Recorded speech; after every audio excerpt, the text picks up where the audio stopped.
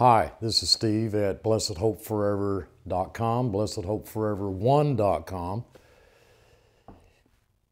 We are in the process of updating the website, moving to another server. This is at least for now, the web address for the website. I invite you to go there, check out what's new. If you feel led, support us. That's an act of worship. We consider that an act of worship on the part of the Lord's folk. And if you do not know Him, we ask that you please not give. BHF is not a store. We are to feast on Christ daily. He's our only message. We live in a world system that is anti-Christian, basically, a world religious system, and we're going to talk some more about that. I'll probably be talking about that until, time stops. Everyone practicing evil hates the light, doesn't come to the light so that his works may not be exposed. You don't want to be one of those. The context is born of the Spirit, not the flesh, the new birth itself. John 3:19, and this is the verdict. The light is come into the world, but men loved the darkness rather than the light because their deeds were evil.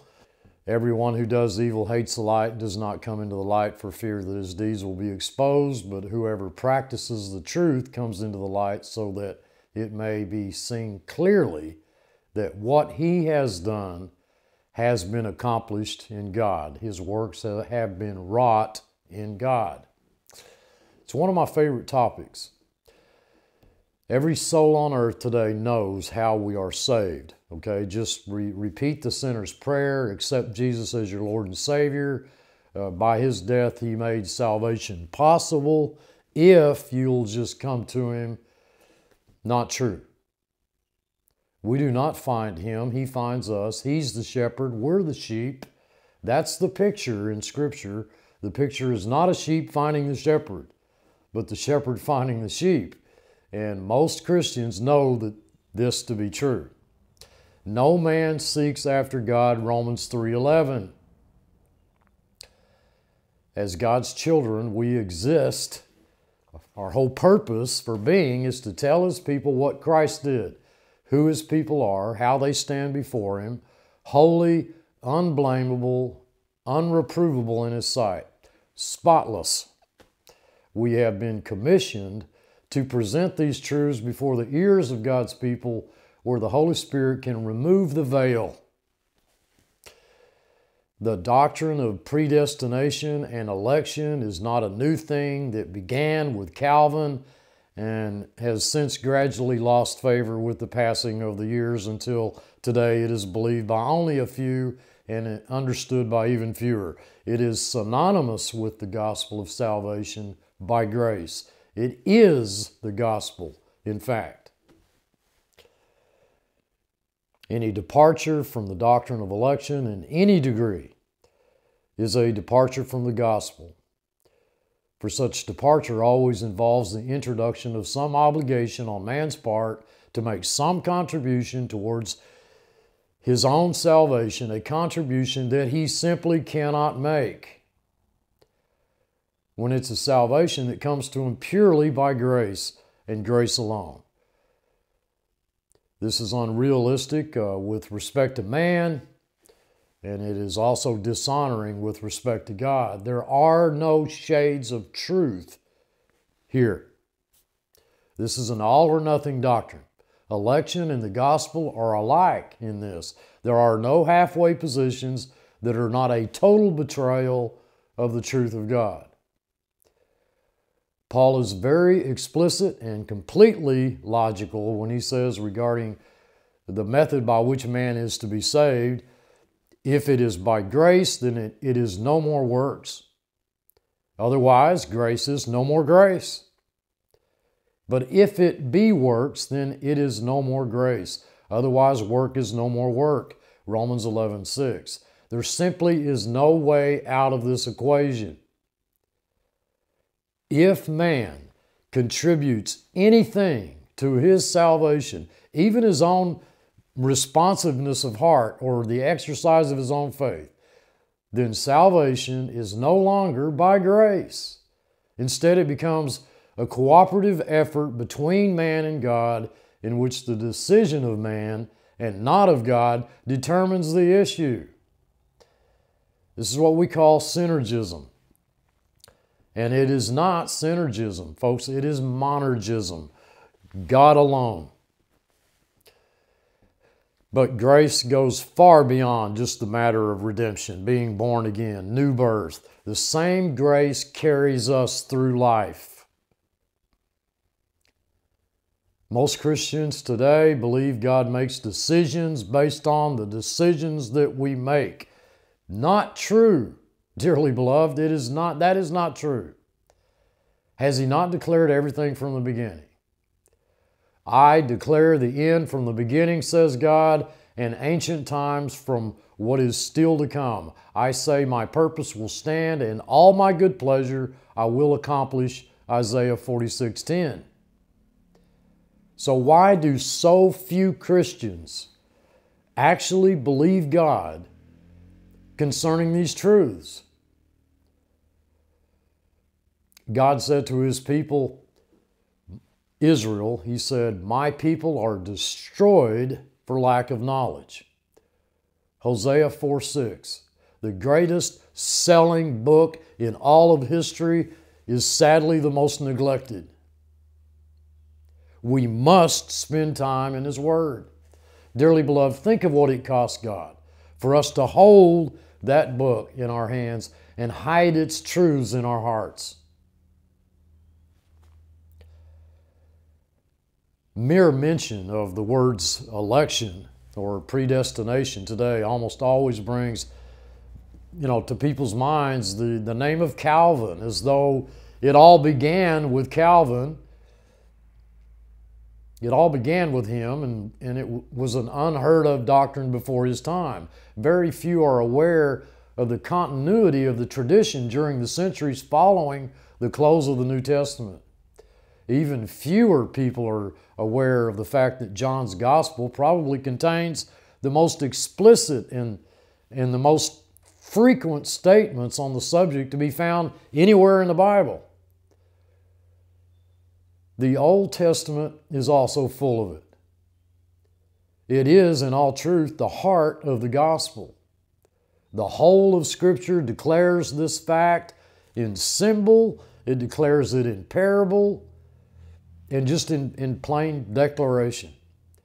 Calvin was continuing a very scriptural tradition by his insistence on the absolute sovereignty of God in the matter of man's salvation.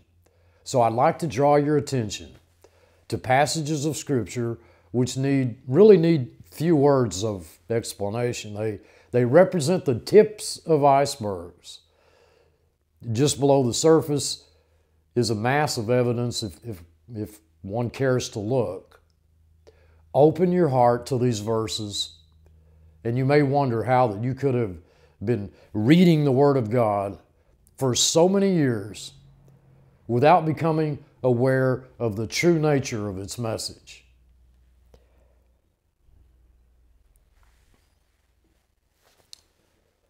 In the Old Testament, there are numerous references to the total depravity of man, to the absolute sovereignty of God in the life of the individual, even as God is sovereign in the history of the human race, and that salvation is an act of pure grace on the part of God. I want to go over the following passages with you from the Old Testament first. Those which underscore the total sinfulness of human nature. And God saw that the wickedness of man was great in the earth, and that every imagination of the thoughts of his heart was only evil continually. Genesis 6:5. Who can bring a clean thing out of an unclean? Job 14:4. What is man that he should be clean? And he who is born of a woman that he should be righteous? How much more abominable and filthy is man who drinks iniquity like water. Job 14, or Job 15, chapter 15, verses 14 and 16. The Lord looked down from heaven upon the children of men to see if there were any that did understand and seek God. They are all gone aside. They are all together become filthy. There is none that does good. No, not one. Psalm 14, 2 and 3. Behold, I was shaped in iniquity. In sin did my mother conceive me. Psalm 51, 5. God looked down from heaven upon the children of men to see if there were any that did understand, that did seek God. Every one of them is gone back. They are altogether become filthy. There is none that does good, no, not one. Psalm 53. Because sentence against an evil work is not executed speedily, therefore the heart of the sons of men is fully set in them to do evil. Ecclesiastes 8. Why should you be stricken any more? You will revolt more and more. The whole head is sick, and the whole heart faint. From the sole of the foot even unto the head, there is no soundness in it, but wounds and bruises and putrefying sores. They have not been closed, nor bound up, neither mollified with ointment. Isaiah 1, 5 and 6. Here's a verse we're all familiar with. All we like sheep have gone astray. We have turned every one to his own way, and the Lord has laid upon him the iniquity of us all. Isaiah 53. But we are all as an unclean thing, and all our righteousnesses are as filthy rags, and we do all fade as a leaf, and our iniquities, like the wind, have taken us away. Isaiah chapter 6. The heart is deceitful above all things and desperately wicked. Who can know it? Jeremiah 17:9. The good man perishes out of the earth, and there is none upright among men. They all lie in wait for blood. They hunt every man his brother with a net, that they may do evil with both hands earnestly. The prince asks, and the judge asks for a reward, and the great man, he utters his mischievous desires, so they weave it together. The best of them is like a briar, the most upright is sharper than a thorn hedge. Micah chapter 7, verses 2 and 4.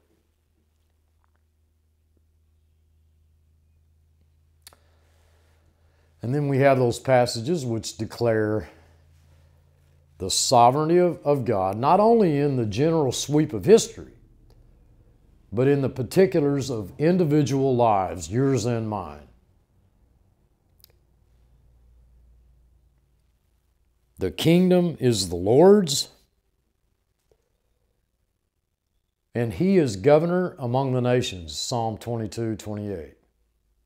For promotion cometh neither from the east, nor from the west, nor from the south, but God is the judge. He puts down one and sets up another. Psalm 75, 6 and 7. Surely the wrath of man shall praise you, the remainder of wrath shalt you restrain. Psalm 76. The Lord has prepared his throne in the heavens, and his kingdom rules over all. Psalm 103. Our God is in the heavens. He has done whatsoever he has pleased. Psalm 115. Whatsoever the Lord pleased, that he did in heaven and in the earth, in the seas and all deep places. Psalm 135, 6. A man's heart devises his way, but the Lord directs his steps. Proverbs 16:9. There are many devices in a man's heart, nevertheless the counsel of the Lord, that shall stand. Proverbs 19:21. Man's goings are of the Lord. How can a man then understand his own way? Proverbs chapter 20, verse 24. The king's heart is in the hand of the Lord as the rivers of water. He turns it whithersoever he will. Proverbs 21:1. There is none that can deliver out of my hand. I will work, and who shall hinder it? Thus says the Lord. Isaiah 43:13. Who is he that says, and it comes to pass, when the Lord commanded it not? Lamentations 3, verse 37. Son of man, Nebuchadnezzar, king of Babylon, caused his army to serve a great service against Tyre, and every head was made bald, and every shoulder was peeled. Yet had he no wages, nor his army for Tyre, for the service that he had served against it. Therefore thus says the Lord God, behold, I will give the land of Egypt unto Nebuchadnezzar, king of Babylon, and he shall take her multitude, and take her spoil, and take her prey, and it shall be wages for his army. I have given him the land of Egypt for his labor, wherewith he served against it, because they wrought, in other words, they worked for me, says the Lord God. Ezekiel 29:18 through 20. Daniel said, blessed be the name of God forever and ever, for wisdom and might are his, and he changed the times and seasons. He removes kings and sets up kings. Daniel chapter 2, verses 20 and 21.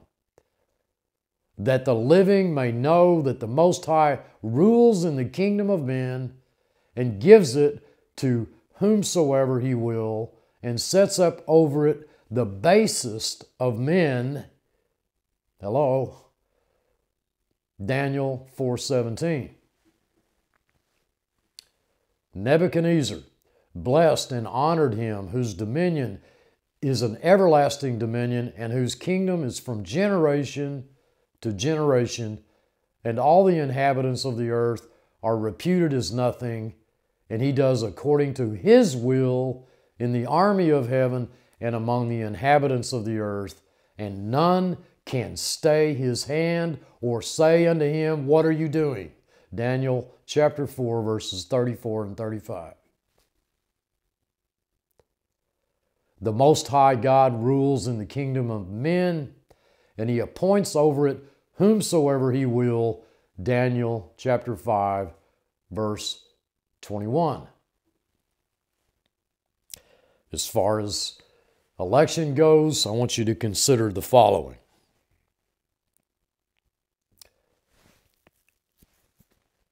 The Lord will show who are his and who is holy, and will cause him to come near unto him, even him whom he has chosen will he cause to come near unto him. Numbers 16:5.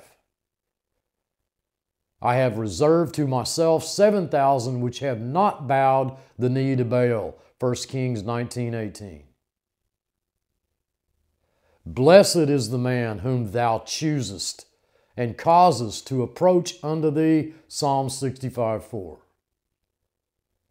Quicken, that is, revive us, and we will call upon thy name. Note the order there.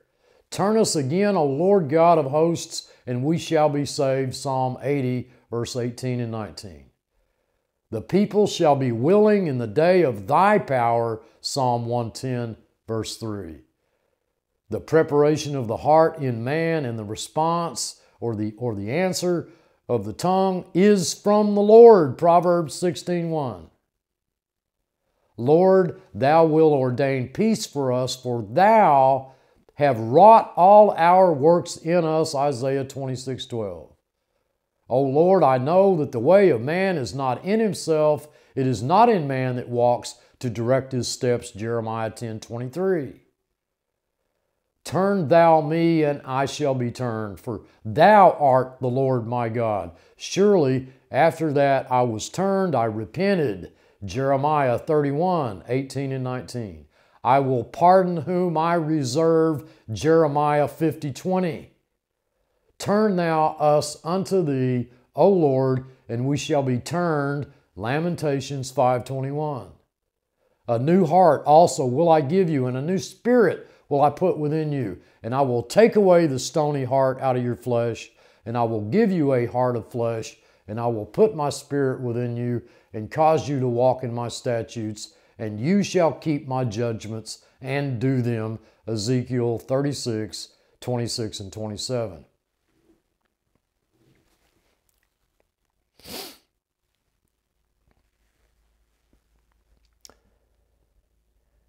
It should not be too surprising then, in the light of such passages as these, that the Gospels should reflect the same truth. When man approaches God in search of salvation in God's way, it is only because he has first been called of God. What is perhaps more surprising is that the clearest of all of the Gospels in this respect is the Gospel of John, which is certainly the gospel of love in most people's eyes. In view of the fact that popular opinion holds election to be a cold and even repugnant doctrine reflecting the harshness and the unfairness of God rather than His love and graciousness, many Christians never even look for evidences of election in John. But the doctrine is more firmly established there in the Gospel of John than in any one of the other synoptic Gospels. And it is for the most part the words of our Lord Himself, rather than John, that the truth is best established. In John 6, I've done videos on this, putting together the words of verses 37 and 39, 40, 44, and 65, we have this, and 66, we have this clear proclamation of election by grace initiated entirely by our Heavenly Father. All that the Father gives me shall come to me. And this is the Father's will who has sent me, that of all whom He has given me, I shall lose nothing. This is the will of Him that sent me, that every one who sees the Son and believes on Him may have everlasting life. No man can come to me except the Father which has sent me draw him, and I will raise him up at the last day. The result of these statements made with such force and repetition by our Lord was that many of His disciples were highly offended. Same occurs today. And why not? These statements simply reduce the disciples' works to nothing. For if they were to be saved, it was to be in no sense to their personal credit. But how did Jesus respond to their offense?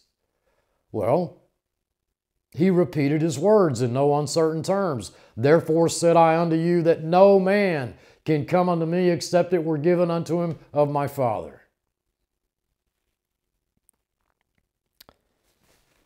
Think about how this must have humbled them when it dawned upon Him that He really meant it.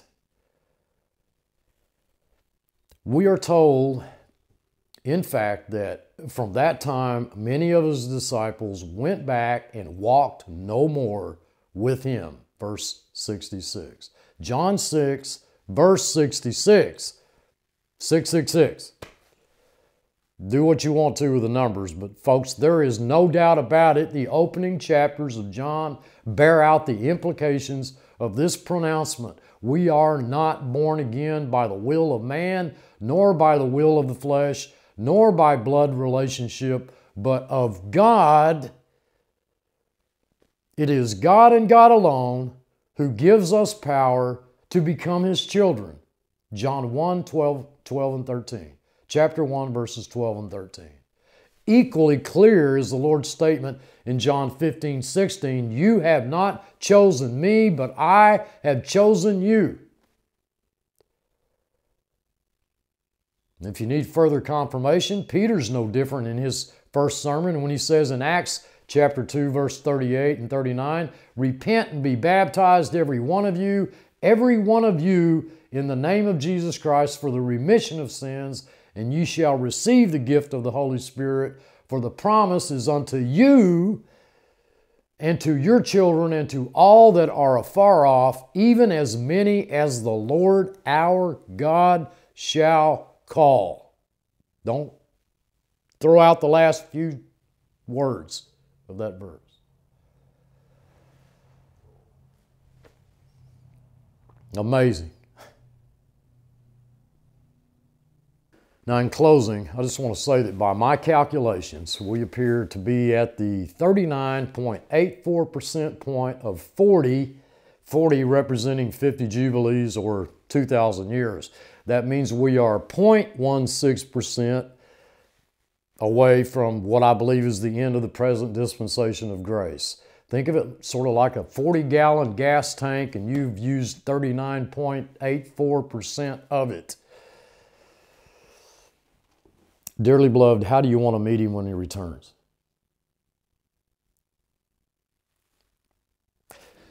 Look, I love you all. I truly do. Thank you so much for all of your comments. Thank you for following us all these years. We pray for you constantly. Keep us in prayer as well. We love you. We truly do. Until next time, this is Steve. Thanks for watching.